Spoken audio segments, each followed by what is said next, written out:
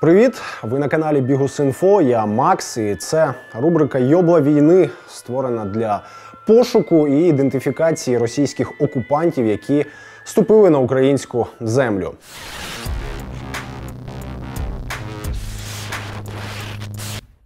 Всі наші попередні випуски були тематичними, і цей не стане виключенням.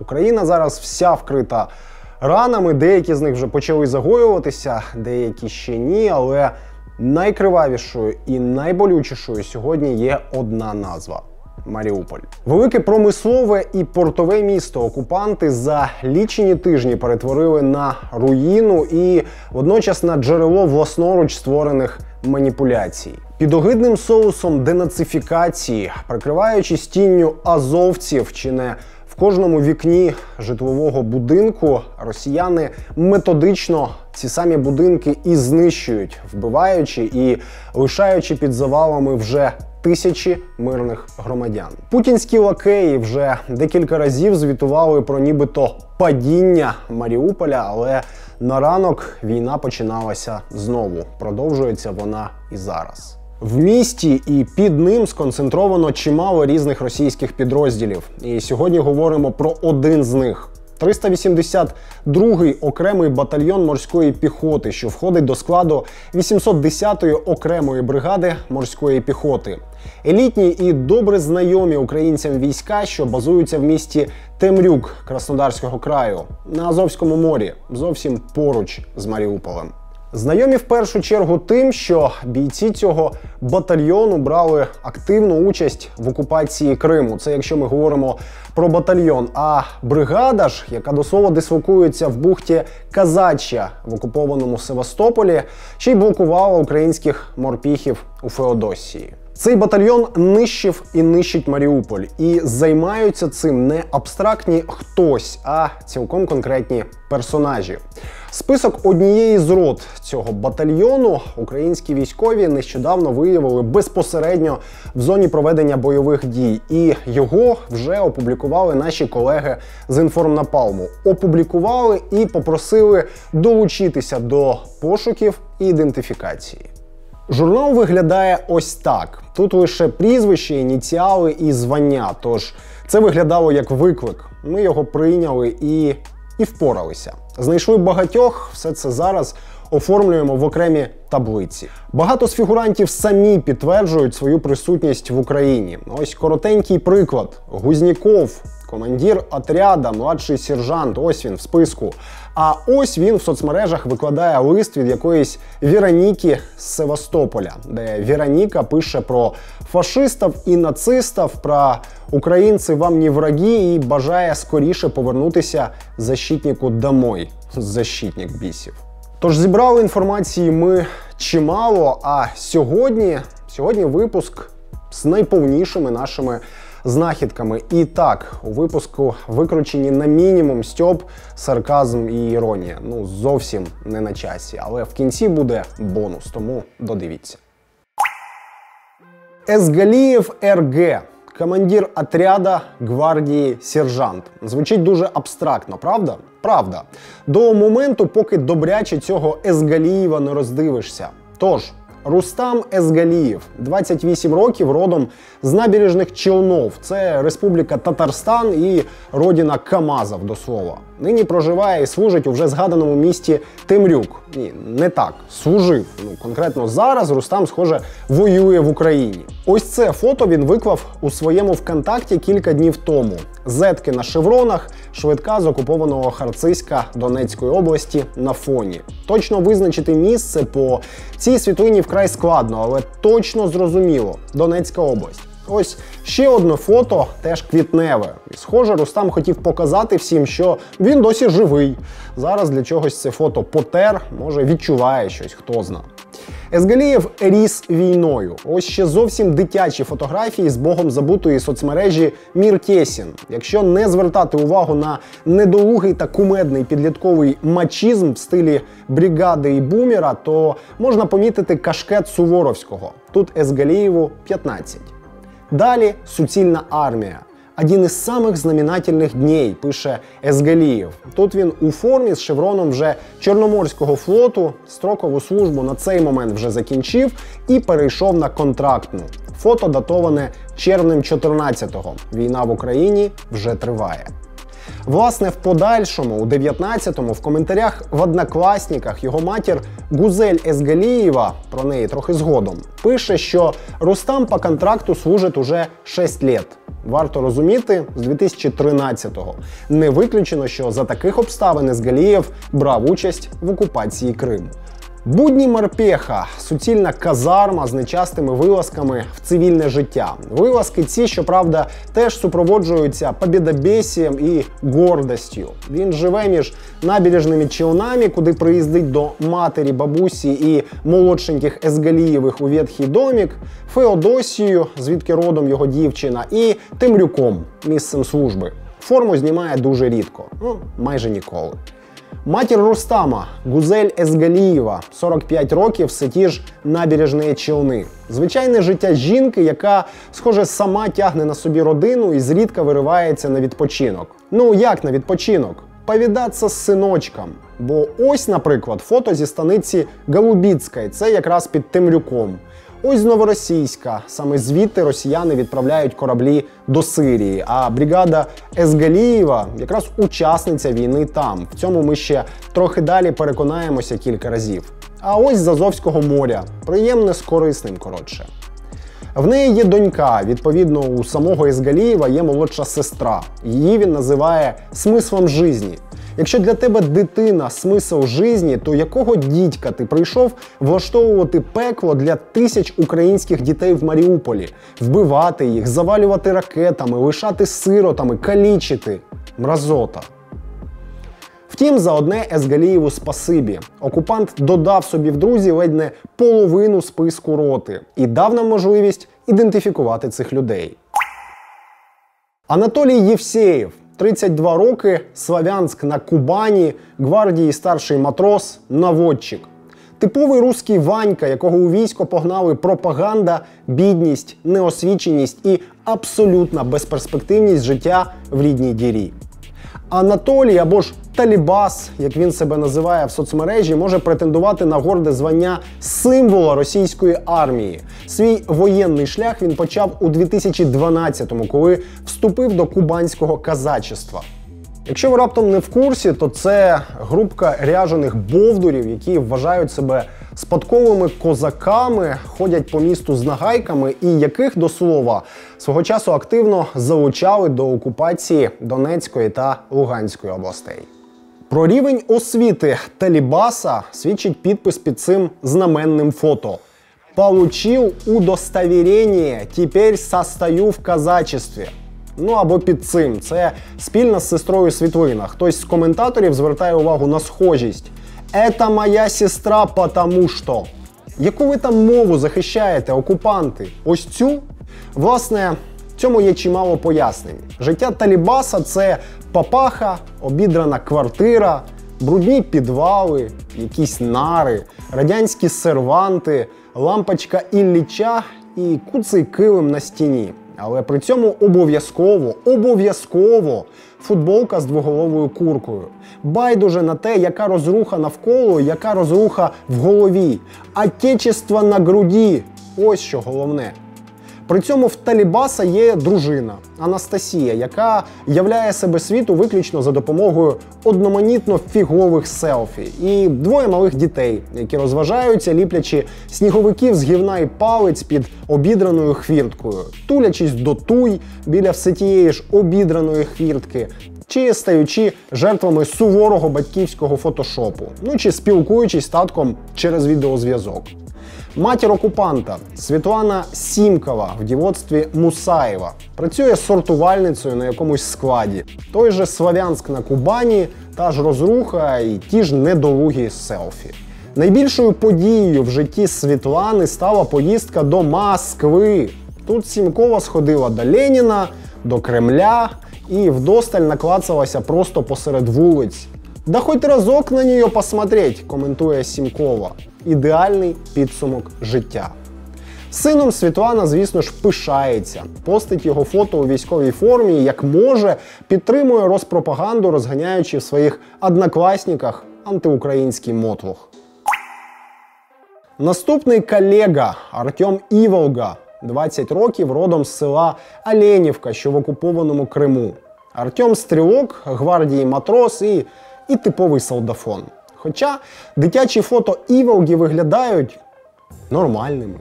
Повна родина, молодша сестра, відпочинок на морі, захоплення тачками. Так, трохи скрєпності, але загалом же ніби ок. Далі почали з'являтися менш адекватні речі. Ну от селфі з мертвим вовком, наприклад. Ну а далі була армія. Артема проводили в травні 20-го. Він потрапив у 810-ку у Казачій бухті, а потім лишився на контракті. Підписав, схоже, на 2 роки. Он досі місяці в своєму інстаграмі рахує.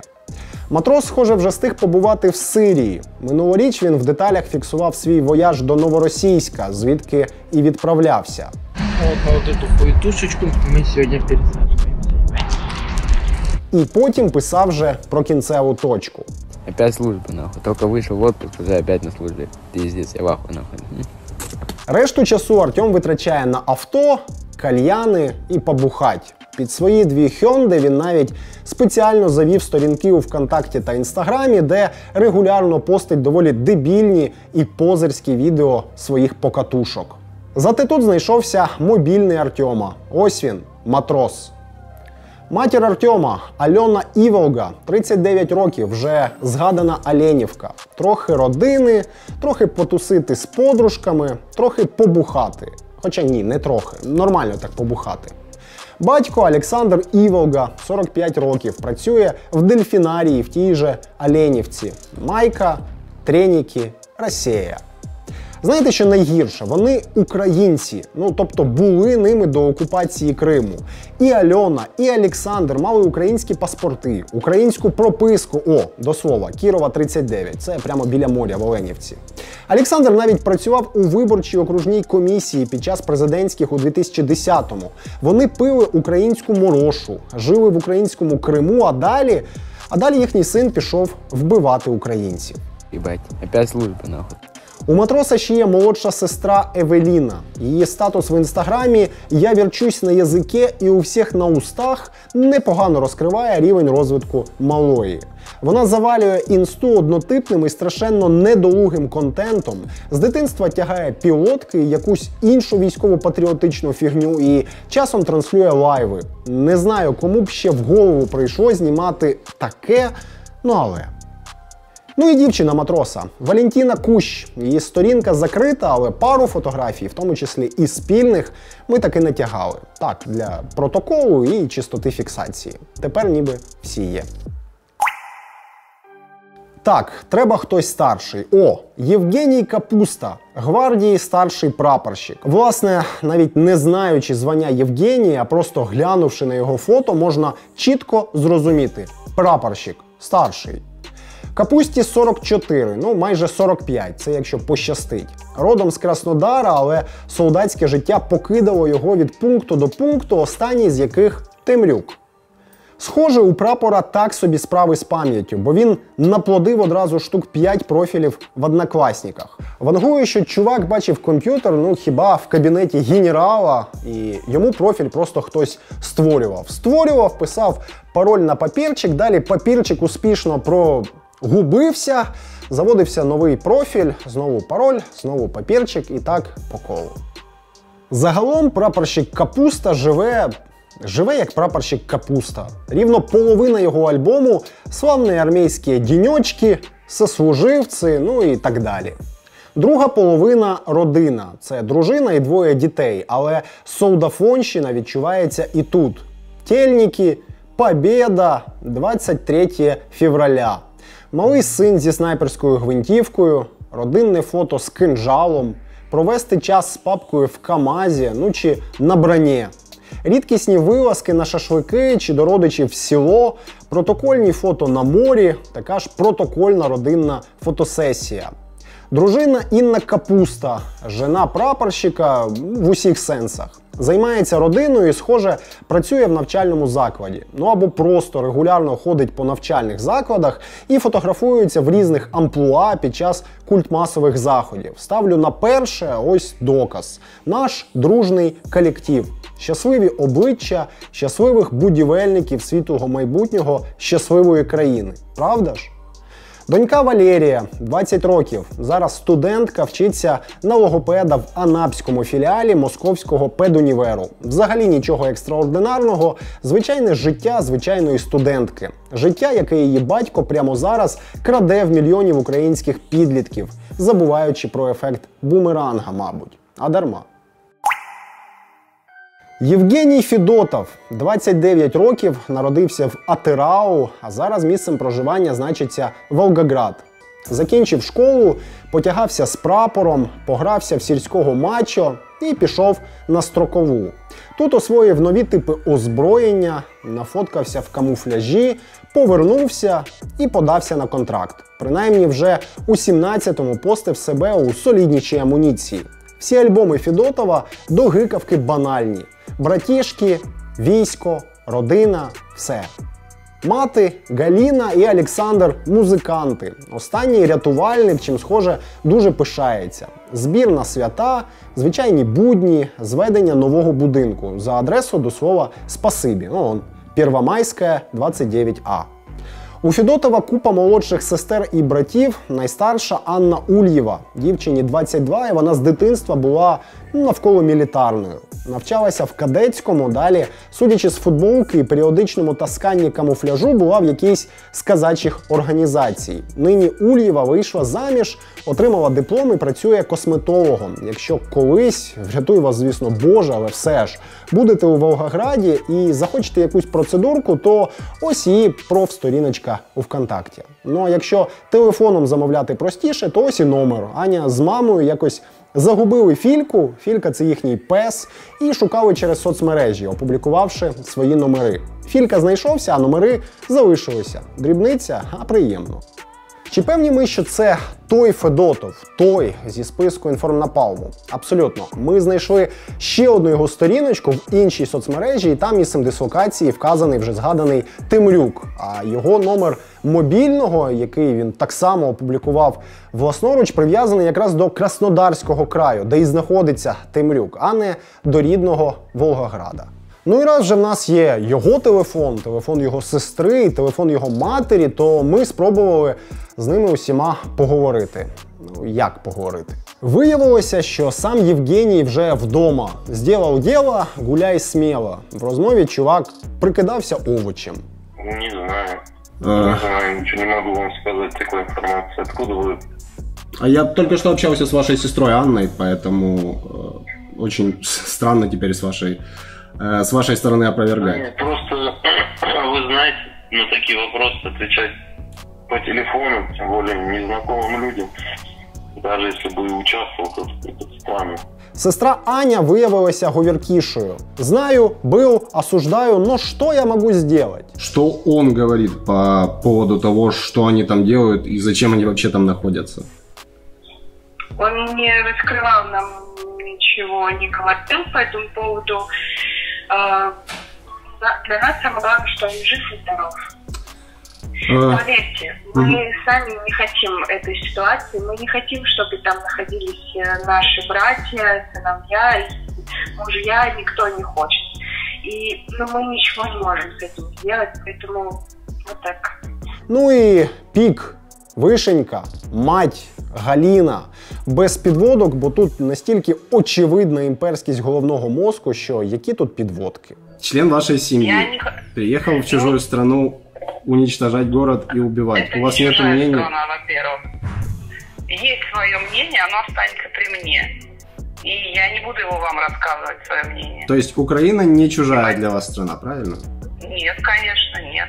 А то, что это независимое государство, давно-давно разошедшееся с Советским Союзом и с Россией, это имеет какое-то значение для вас или нет? Это слишком политично и очень глубоко роете. Извините, я не буду разговаривать. Тільки не смійтеся зараз. Владимир Кличко! Ну так, що поробиш? Ростов-на-Дону плюс Темрюк, ну звісно ж. Кличко, схоже, теж має сирійський бойовий досвід. В червні 16-го його дружина виставила ось це фото. «Капець, що за цвіт, блін!» – відкоментувала їхня подруга. Мене теж колір збентежив, я поліз в мережу і виявив, що в такій же формі російський контингент воював в Сирії. Плюс 16-й рік – ледь не найактивніша фаза російської присутності в тій війні. Ну як присутності? Бомбардування і закидання ракетами. Роки йдуть, а звички не міняються. Життя Кличка, крім війни, це зброя, жлобство і все. Зброя і жлобство. Його дружина Поліна дуже йому підстать. П'янки, дурні селфі, темрюкська романтика і беззмістовні фото з чіпсами, фото на фоні холодильника, шафи, на якійсь касі чи на перекурі і гордость посеред розрухи. Very interesting view. Прямо very, ага. Пара одружилася у 16-му, у них є син. «Їх там нет», казали путінці про строковиків на війні. І ця теза спростовувалася вже мільйон разів. Фото тіл і документів, срочників з'являлися і з'являються регулярно. І ось ще одне підтвердження вже від нас. Валентин Жмайлов, 19 років, виповнилося у лютому, ну і залишилося назавжди. Жмайлов все, відматросився. Чувак побачив у своєму житті нічого. Народився в Таганрозі, відучився, трохи потусував з друзями, постояв біля паркану, відносив кофту з двоголовою куркою, пофоткав себе на фоні чиїхось чужих машин і все, синок, пора віддати долг родині. Бабця з матір'ю урочисто провели Жмайлова в армію в липні 21-го. Ще раз, в липні 21-го. Строкова служба на Росії триває 1 рік, тобто Жмайлов мав служити до липня 22-го. Мав, але його кинули на війну разом з отими усіма, про яких ми говорили вище. Ну і він помер. Родичі тоді бажали Жмайлову легкої служби і дуже пишалися защитником. Ще пак. Потрапив він до Казачої бухти, серце Чорноморського флота. Пацан, схоже, теж був в захваті, фоткався де міг, плюс викладав пафосні картинки з гаслом морських піхотинців. А потім взяв і задвухсотився. Це вже підтвердила його матір. «Прости, ангелочек наш, не уберегли ми тебя». Ну, такий собі защитник получився. Власне, ось мама Єлена Жмайлова, типова скрепна російська побєдобєсниця. В неї лишився ще молодший син. Додаткове підтвердження ми знайшли і на сторінці бабці Світлани Жмайлової в дівоцтві Бірюкової. В неї зараз розривається серце, і вона всім бажає мирного неба над головою. Треба ж, а ще пару тижнів тому вона лайкала пости про диких і наглих українців, про великого медведя, про кондитера і про коміка. І ось тут варто задатися питанням, може вони хоч так щось зрозуміють, може в них щось клацне в головах, може вони усвідомлять, що війна – це смерть, це біль, це кров, це гній, це розруха, і вони все це тягнуть за собою сюди. Відповідь нікому не сподобається, ні, не клацне і ні, не зрозуміють. В мене є прекрасний приклад, я ж обіцяв бонус. Вже кілька днів в мережі носиться інформація про героїчну смерть російського десантника Владимира Зазуліна з Іваново. Ні, він не з тієї бригади і роти, про яку ми говоримо, але його кейс просто дуже показовий. Чувак героїчно підірвав себе на гранаті, за що зараз посмертно отримав золоту звізду і назву вулиці в Іваново. Вручали нагороду його почернілій від горя дружині і матері. Здавалося б, ідеальний момент для того, щоб засудити війну, яка забрала життя сина. Ага, щас. Ось виступ матері. А насчет военной операции я так хочу сказать. Мы сразу ее стали поддерживать с мужем. Мы знали, что Вова будет участвовать. Но мы все равно, мы гордимся, и мы будем всегда гордиться. И за нашу Россию, за нашего президента. Мы Владимира Владимировича Путина очень уважаем и гордимся им тоже. И нашим народом гордимся, и нашими воинами, нашей армией российской.